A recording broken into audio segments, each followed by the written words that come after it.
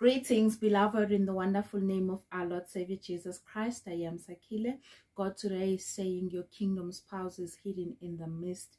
Hallelujah. Your kingdom spouse is hidden in the fog. Hallelujah. Recently, in the province of KZN, there's been an accident.